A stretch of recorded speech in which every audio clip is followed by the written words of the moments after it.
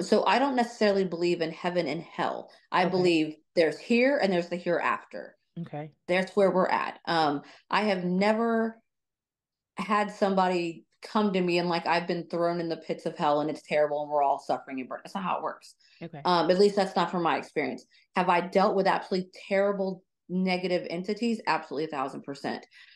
It's not quite everything's a demon, very clickbaity paranormal shows you'll see where everything that's bad is like a demon coming to get you. Like, no, there's just really, I mean, there are, don't get me wrong. I'm not going to say there's not demons, there are, but not every single negative entity you meet is a demonic force that's coming to get you. That's not what it's Mm. about. Dominique, welcome to Shifting Dimensions. Thank you so much for being here today. Thank you so much for having me. So, you're a death doula, psychic, and medium. How did Yes, you get on ma'am. that path? Well, I was born as a medium. I've been able to connect to the other side my entire life. My family realized it when I was very, very young, like pre-elementary school young. And I was very lucky and blessed to have a family that was very supportive and didn't tell me, "Oh, you're crazy. You're just hearing things." They were like, "Let's go. Let's dig into it."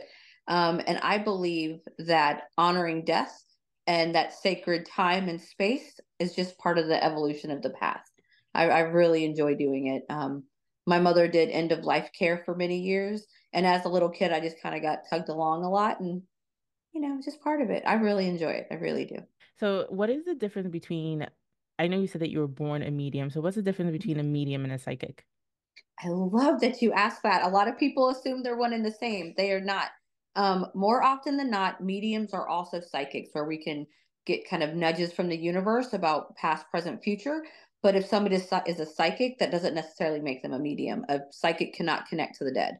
Okay. So they are different, but 9 out of 10 times a medium is also a psychic. But a psychic that advertises as a psychic, do not assume they are a medium.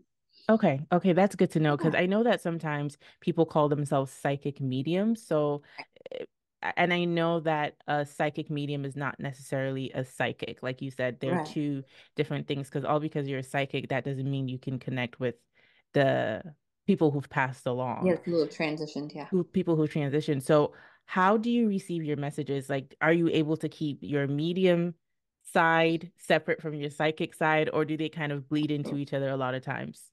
I mean, they do bleed into each other a lot, but not everybody. I have it set up on all my websites and stuff. You have the option for different sessions. A lot of people are not comfortable with death or they don't want to talk to the loved one. They only Yeah. want a psychic reading. So I can turn that off and just focus on their psychic work.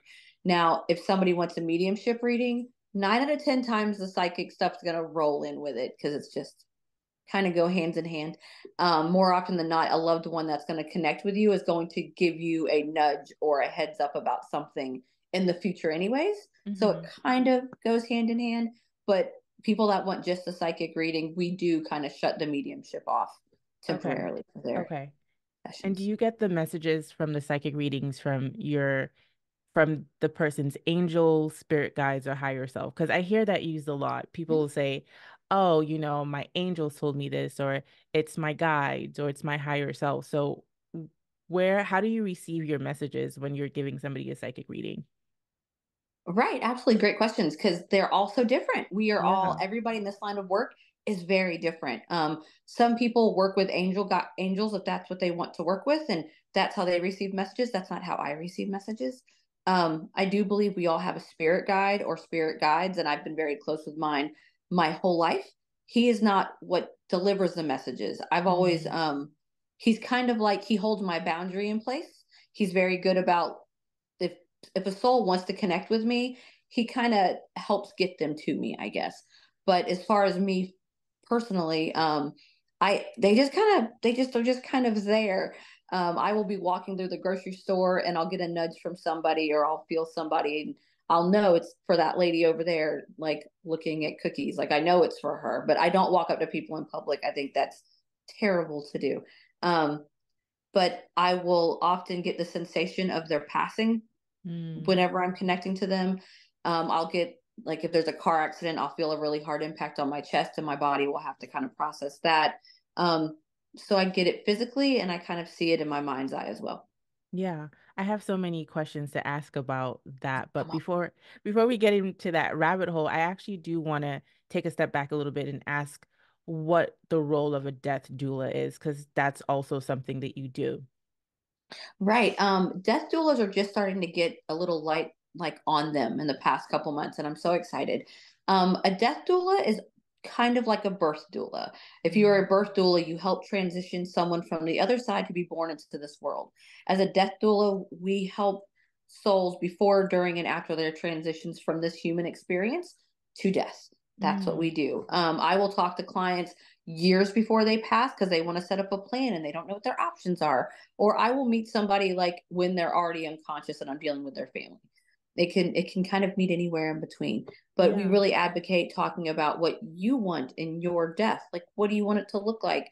People don't realize they have options, and we help them kind of set up a plan for them, and also we're there to support their families as well. A lot of the times in death, people don't know what to do, they don't know what to say, they're just kind of doing busy work walking around, or they don't know what mom or grandma wants to happen, and we help get all that in place before it ever takes place. And it takes a lot of the stress off the transition for the individual passing and for the family that's left behind. It really helps a lot.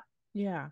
So when you say when you're working with people and you ask them what you want their death to look like, are you referring to how they want to say their goodbyes, what they want to put All in of their it. will? Like what is the All of scope it. of all of it? Oh, All of it. nice. I am a big advocate for something I call a death book, and we're working on it. We're gonna have a template available to purchase Mm, soon. Um, my adopted dad pretty much had a death book, and I have a really dark sense of humor. You will hmm realize that, I'm sure, quickly. But he always had this little 3-ring binder, and it literally was like on the front page of it was like a letter, like, okay, I'm dead, I'm gone. It's gonna be fine, you're good. And you turn the page, and it's literally walks you down like call the hospice or call the medical examiner, the police, whatever you need to do. Turn the page, a list of phone numbers that he wanted us to call these people, let these people know I have passed. Turn the mm, next page, these are all the people that have been taking care of my medical equipment. Call them tomorrow and let them know to come pick it up. Everything from that to where do you want to die at? Not everybody wants to die in a hospital. I mean, I don't want to die in a hospital, but people don't think they have a choice. For so long, people assume you go to the hospital to die or you go to hospice. That's not it. People want to be home and comfortable or in the mountains or at the beach or whatever. And we help them realize that's an option for them. Before they're passing, we can help them, like maybe they don't like flannel sheets, they're too hot and sweaty. So we make sure, like, hey guys, when you guys are making the bed for your loved one or their chair or whatever, make sure you don't put flannel on there. It makes them hot. They're not comfortable. Little things like that will help the transition so much more. Our bodies know how to die. It knows how to be born. It knows how to die. mm. But we want to make that as comfortable as possible, right? Some people want like candles and music and all the stuff, but maybe you grab a candle thinking, oh, lavender's calming. But that loved one that's transitioning, all they can think of when they smell that is that cranky old lady across the street that always had lavender stuff around. And it Mm. puts them in, they don't want to spend the last bit of their life thinking of that. So it's having these uncomfortable conversations and just having them. It's just amazing. And afterwards, we will help the families and the individual that's transitioned into death already. We often help them just kind of work through it. It's a process. It really is. Mm, mm. Yeah. So, just to make sure I fully understand, right? Because there's some people who say that we can choose when we want to die. Obviously, some people have accidental deaths, and then some Right. people know they might have a terminal illness, and then they know that at some point they are going to die. They know that they're dying. Their family knows that they're dying. And a lot of people don't know that they're going to die when they wake up Right. that morning. So, first question is, do most of the people you work with have a sense like death is coming soon? Do they have some sort of illness that's leading them that way? I'm sure you probably work with people who just want to get ahead of it in general, Right. but do you work with mostly people who are sick and they know they're about to die? And second of all, what are your thoughts on as spirit beings, we come and decide to be born here and Right. we can choose, we already made a plan like on this date at this age, we're going to die. Right. I love you so much. I could talk to you all day. You were asking the best questions. Nobody asked these questions. And I'm a firm believer only because I've seen it so many times. People time their death all the time. I have seen Really? it happen more times than I can count, whether they're waiting for someone to get there or waiting for somebody to leave. I promise you, I see it happen all the time. Mm. Now, I do believe that our souls, this is just my opinion, not fact. I believe our souls, when we are born into this human experience, we are just souls having a human, a physical journey, right? I truly believe that our souls already know what's coming. We've already mapped it out. We know what's going to happen. Now, does our physical form know that? Not necessarily. I mean, like you said, a lot of people wake up having no clue that today's their last day. Um, oh gosh, I love it. It's so great. You're asking the best questions. But I have seen many times where people have waited until like their children show up or their children leave and like, oh, well, we're going to run to the store. We'll be right back. And they die that fast because they don't want a crowd or they don't want to upset them or whatever. I definitely think that is more common than not. We talk about that all the time on our social media. I talk about stuff all the time like that. Happens every day. Yes. I love And that. I think there is truth to that because I think my grandmother planned her passing because she had been sick for a couple of years. Obviously, nobody wanted her to go. Then COVID hits and she's taken to the hospital. And I've always said she has such a strong spirit. I'm like the day my She feels grandmother. like she feels like she has a heart problem, not necessarily a breathing problem. She feels like it's in here, but it's not COVID necessarily. It's something else in her chest. Yeah, Really? Oh, okay, that's good to know because if that's what it I feels always like. felt like if my when my grandmother wanted to go, she would kind of make that choice to go. And she probably, I always had a sense that the more we were around her, the harder it would be for her to let go because she knows we don't want her to leave, right? But Right. she had been ready for a while. But I think Right. she was just, buying time because of what was going on. So I think she needed to separate herself from us a little bit. I've Right. always suspected that. 1,000%, 1,000%. I see it happen all the time. It's just crazy. I see it happen all the time. Yeah. My dad, when he was passing, he was in the hospital, and everybody's like, "Oh, he's gonna get better." He's like, "I want to go home." I'm Mm, like, "You're gonna go home after rehabilitation." He's like, "I want to go home," and I'm like, mm, noted, got it. yeah. And we went home, got his house together, and we brought him home so he could be at home. But like with him, like many others, he would wait till certain people left, whether he didn't want to have to deal with the reaction because of how big it can be sometimes. Didn't want to hurt them, didn't want to leave them with the memory of that was the last time. But yeah, I'm a big believer in that. I'm with your grandma. I don't want everybody huddling around me. I'm gonna wait till everybody's like gone, and I'm like, okay, thank you guys very much. It's I mean, time for bow me to out go. Right. gracefully. Exactly, exactly. So, I think one of the other things I asked you as well, like, do you work with people who they don't know when they're going to die, but they just want to kind of get ahead of it? Yes, Okay. absolutely. We've had like mother and daughters come in, or fathers or like grandchildren with their grandparents, and they'll hear their grandparents making a plan. They're like, "Well, what can I do?" And I'm like, "Let's get you a Mm, plan ready too." That's the beautiful thing about death is we deal with everybody. Like nobody is immune to death, and yes. the more we talk about it, the more comfortable people are going to get, which is going to make it all easier for everybody. But yeah, we talk to people that are healthy and young and vibrant, and we talk to people who are terminally ill.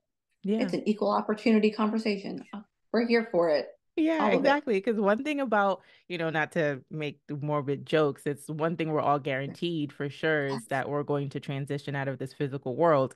And I believe we've transitioned many times because I do believe in reincarnation as well.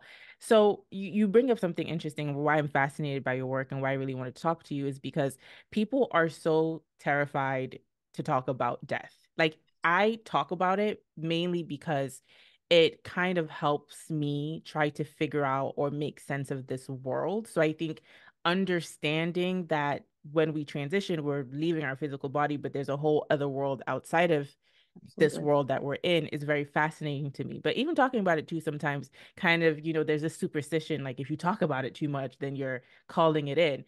Why do you think we're so scared to talk about death? It's it's definitely a culture thing. I've definitely Yeah. noticed.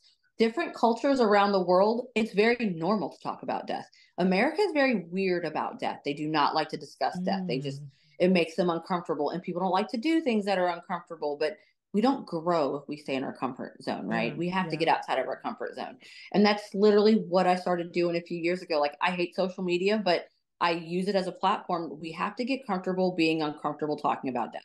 The more we talk about it, the easier it's going to be. And I love that you're using this is what you do. You're using your podcast to have these conversations. We have to get uncomfortable. That's the only way to grow, right? Yeah. So I love that, but it's definitely a weird stigma in our country, I do believe.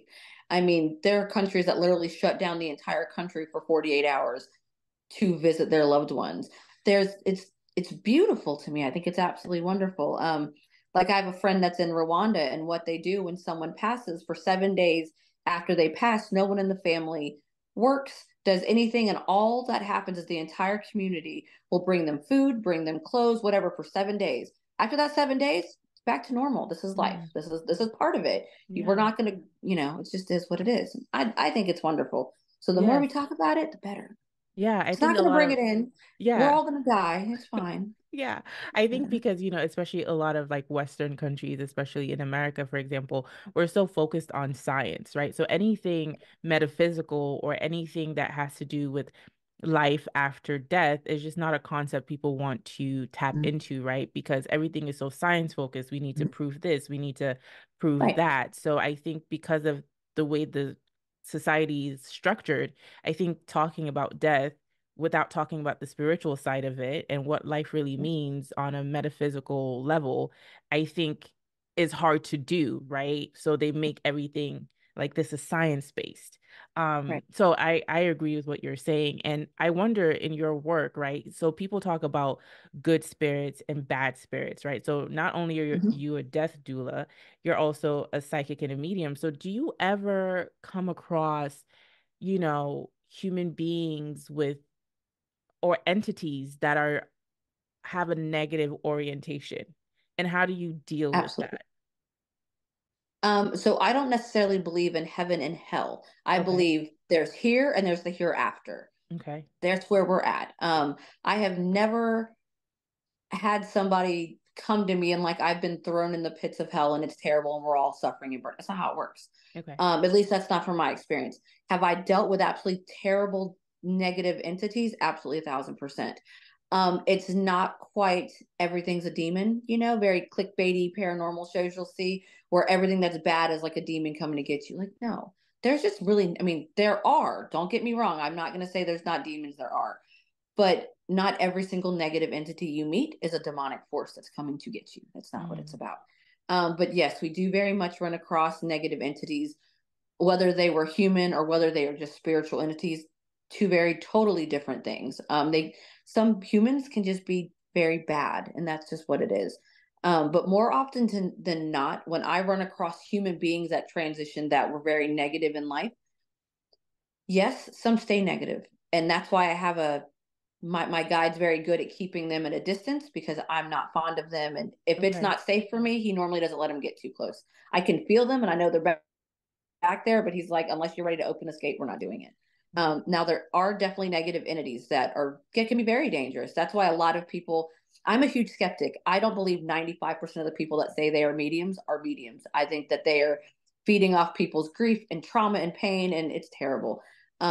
So always trust your instincts when it comes to that kind of stuff. There are definitely real amazing practitioners, but I don't believe in most of them. But yeah, the negative stuff is it can be very dangerous.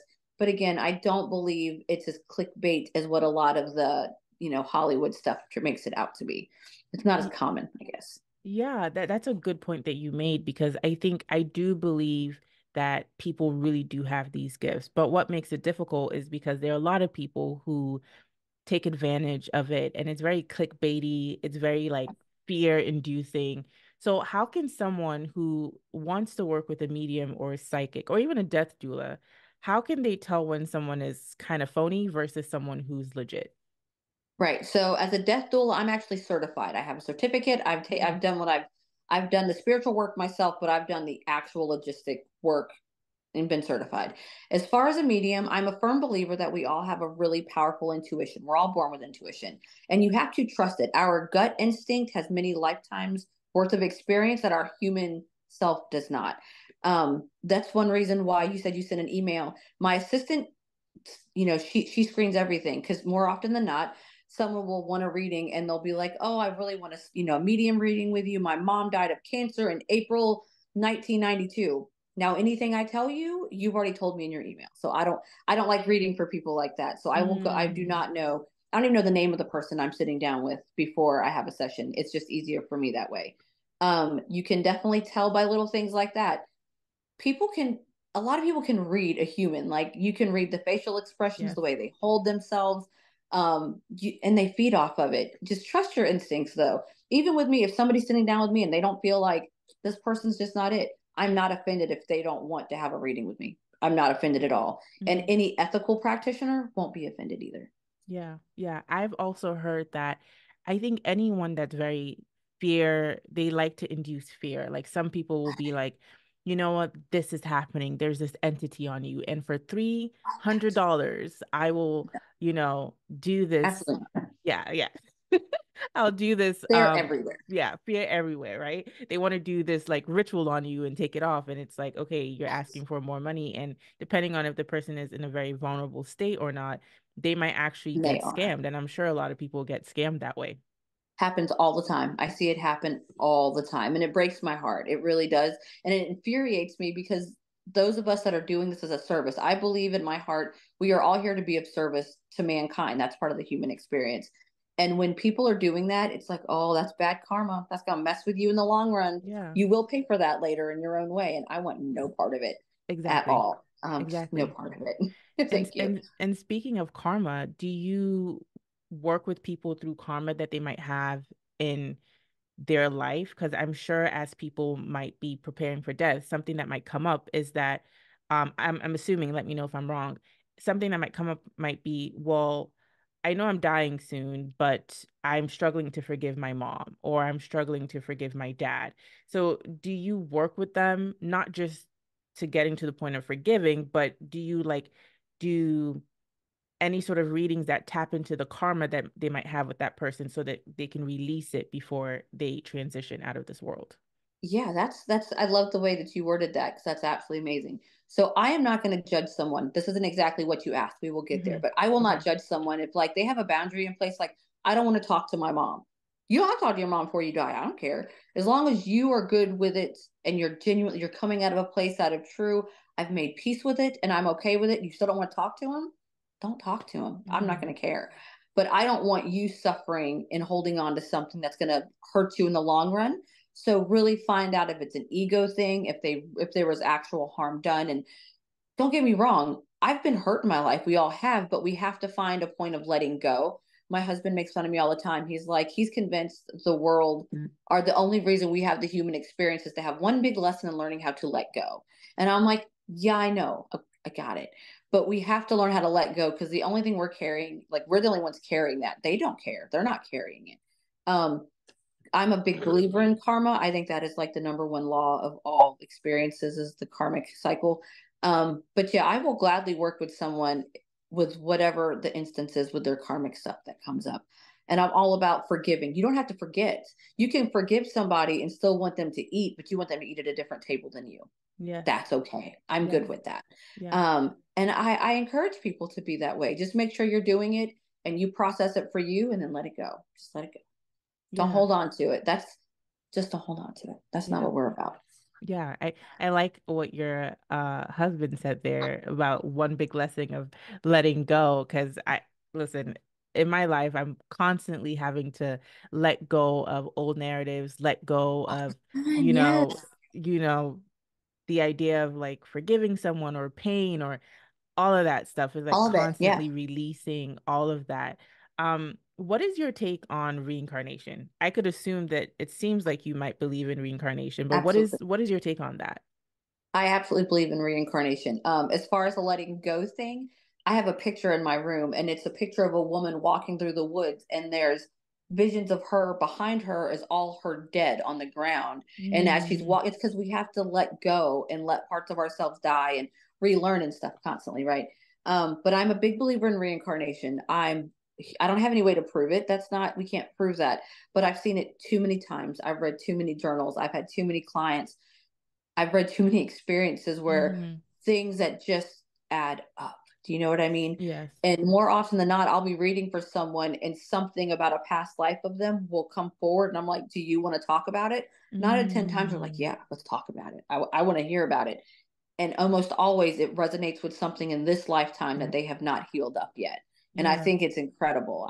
It's wild to me how what we don't learn, I think we're all here, we have work to do, right? Yeah. Um, and whatever work we don't do in this life, we're going to carry it over. And we have work to do in the afterlife, and we're going to keep doing it. And it amazes me how the lessons that show up for clients with past life stuff for them is the same stuff they're struggling with now. And I'm like, isn't that interesting? How your Hmm. soul's still trying to do that work. And I think it's so cool. Yeah. It's just a neat thing to watch. Yeah, it is. Have you heard of Dolores Cannon? Yes. A lot Yes. of the work that she's done with her hypnosis, she talks about how a lot of people are stuck in a karmic loop, They right? are. Where it's they keep reincarnating because they're not learning the lessons that they're supposed to learn, Yes. which is Yes. frustrating to think about because I'm like, well, if you keep wiping my memory before I, enter this That would be reality. too easy. Way too easy, right? And I mean, our souls know what's going on. It's just our Yeah, fleshy part that don't get it. yeah, yeah, exactly. Absolutely. We are. We are constantly trying to relearn and unlearn and relearn it again. And it's a constant. It's constant in this life. Yeah, Absolutely. yeah. There's I, yes, there's a no, sorry, go movie ahead. Men in Black from years ago. And again, I told you I'm super geeky. We are big movie I people. love movies as well. Well, Tommy Lee Jones is explaining to Will Smith's character, he's like, it's amazing what you'll know tomorrow. And if you Mm, go and watch that scene, it describes like the human experience beautifully. He's like, 10,000 years ago, we thought, the earth was the center of the universe. 500 years ago, we thought the earth was flat. And like 5 minutes ago, you thought we were alone on this, in this galaxy. It's amazing what you'll know tomorrow. And it's yeah. so right. It's amazing the things that we think we know. And really, we have no idea. We have so much to unlearn and retrain ourselves. And it's just part of it. And I think it's beautiful. Yeah, and I think it's so cool, right? And part of the reason I started this podcast and called it Shifting Dimensions is because I feel like our perspective is always shifting and there's so much in the world that we don't know. And I think it's very important to have these conversations. I mean, the listener listening to this, whether they believe what we're talking about or not, now it's in their frame of consciousness for them to ponder a little bit more like, huh, is there something else out there, you know? About life that I need to pay attention to, or what can I learn about death and the afterlife, or what that means to transition so that I can live a better life today, for example. So Right. I love all of that stuff. And as you were talking, I was also thinking about this other movie called Everything Everywhere All at Once. Yes, I want to see that so bad. You need I want to. to see I'm that so not, bad. you know what? I'm going to stop there because I don't even want to ruin it for you. But So bad. it kind of goes into the idea of having like reincarnation, but it's more of parallel lives rather than past lives, Yeah. which is also something I'm fascinated by because in some of Dolores Cannon's work, the people that she's taking back, there's the insight that she's gotten is that a lot of times our past lives, because time doesn't exist. Time Like, doesn't exist. That's what I was waiting to tell you. yeah, Time doesn't exist. Reality is not like a thing. It's yeah. not what you think it is. Right. Yeah, exactly. And she was saying from some of the feedback that she got from her sessions is that a lot of our lives are happening in parallel, if not all of Yes. them, and they kind of Thousand feed percent. into each other, which is mind-blowing. It's fascinating. Right. Right. And that's the beautiful thing about this human experience is that our souls are having to be condensed down. Can you imagine our higher selves looking at us like, oh my gosh, like it's like watching a toddler walk through like a bed of nails, like, oh my God, will you stop? Just stop. Stop what you're doing. Because, but we got to do it. It's part Yeah. of this experience, right? And I love that. I'm a firm believer that there's multiple realities going on. And it's almost like there's again a scene in a movie where the guy's like, okay, this is what's happening. So if a guy comes through that door in about 30 seconds, then this is the reality we're in. But Yeah. if he comes in that door, it's going to be this reality. And I firmly believe that's what life is like. We're Yeah. just we're getting through it. We just got to get through it. Exactly. We're constantly like shifting the outcomes of the future of what it's supposed to look like. It's very, very cool. And sometimes like when I think about this stuff, I can go down a rabbit hole and I'm like, "Oh my God, it's so much." But also sometimes I'm like, "You know what? Life is not that serious at the same time because like what is going on? That's All of this is just balance. crazy." Yeah. That's Yeah, balance. it's That's what it balance. is. Yeah, absolutely. We do the same thing. We get down these rabbit holes and we're like, oh my gosh, this is like the secret to the universe. And then be like, oh, well, that's cool. Let's watch like something on Netflix.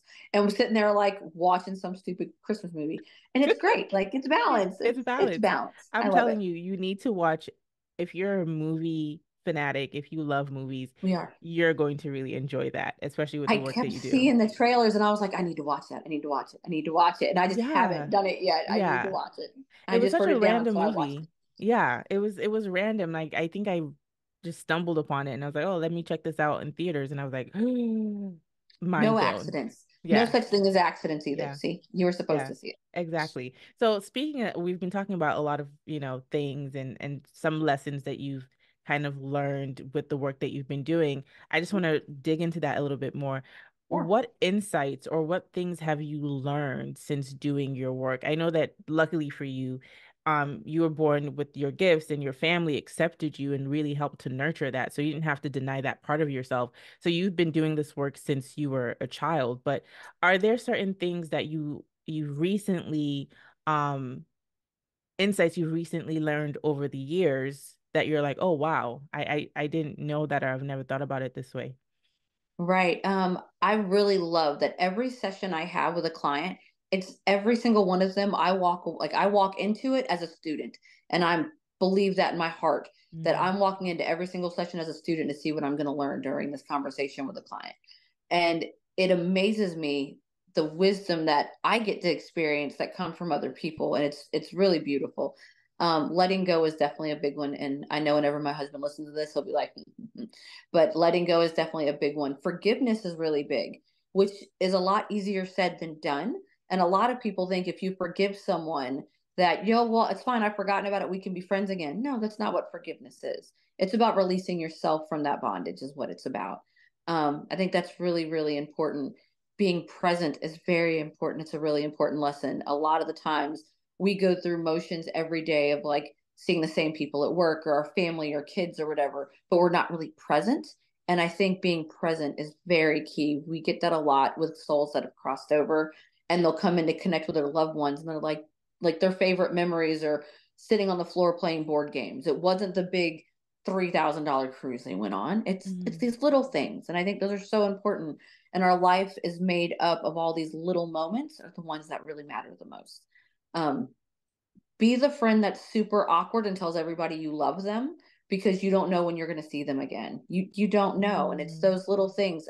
To me, those are the important lessons we've learned for sure. We it really is. yeah. Um, most of the clients I have, they have three really big like I want to know if like ones that have crossed over, not ones that are living. They Okay. want to know that they made a difference in somebody's life. They want to know that they were loved and they want to know that the love they gave others, like they did it right. Like the people that they do love know they love them. Mm, Doesn't matter the good, the bad, whether they had money or poor. Those are normally the things they want to make sure their family knows is that they love them, that they felt loved and that they made a difference in their human experience.